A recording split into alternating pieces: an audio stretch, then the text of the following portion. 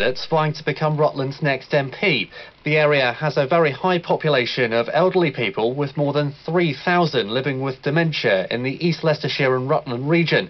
Incumbent Tory candidate Sir Alan Duncan says his party's put forward an honest policy about how they'd fund social care in future. We've got to find new sources of cash, but we don't, for instance, just want to tax, let's say, a young couple who are looking for their first house in order to pay for older people who are sitting in a very expensive house, because then really that would be unfair.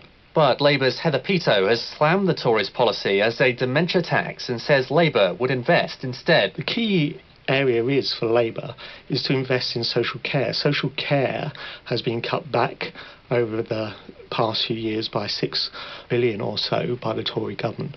And you need social care to go with health care. You need to be able to move people from hospitals into their own home to get treated well. That treatment should be free. Other candidates in the running include Ed Reynolds for the Lib Dems, John Scudder for UKIP and Alistair McQuillan for the Greens. There's a full list of those running on our website. That's the latest. I'm Matt Soanes. If you won a lotto